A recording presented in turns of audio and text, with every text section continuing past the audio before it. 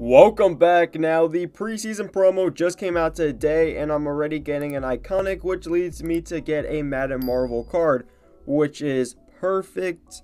I'm actually needing a linebacker, and yeah, so that's good news at the end of this. Plus, I'm getting a Madden Marvel because we're getting 85 Marvel coins out of this as well. So let's go ahead and redeem the linebacker. Hopefully, we'll see that animation again. Let's see those coins load up. There we go, 85.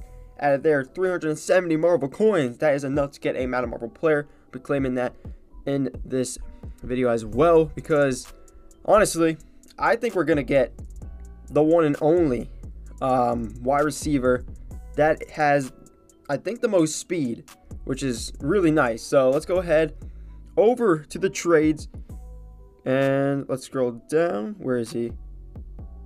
There he is, Jalen Waddle. This card has 500 speed, and I really need some more fast, like, offensive players, because right now I have a Madden Marvel quarterback, Ron Fitzpatrick, Madden Marvel tight end, Kyle Pitts, now Madden Marvel wide receiver, Jalen Waddle.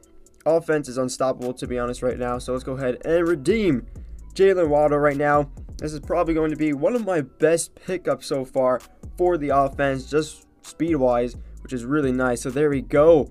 Now we go ahead and update the team. I'm hoping we hit a 15K, but I think we're gonna barely hit it. But maybe with like the boost and what else is it?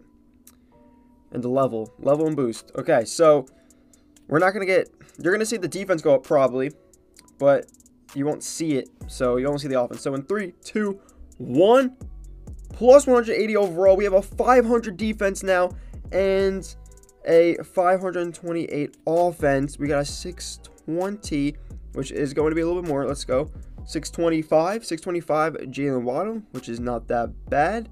We got a 529 offense now. Now on defense, we have, let's see, we're gonna hit him with the level up.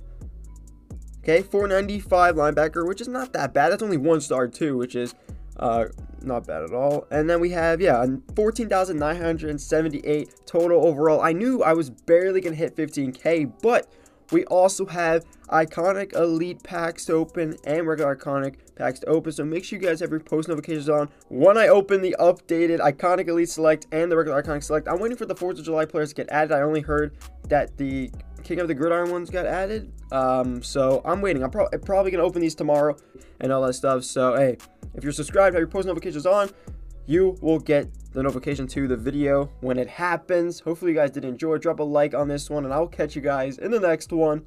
Peace.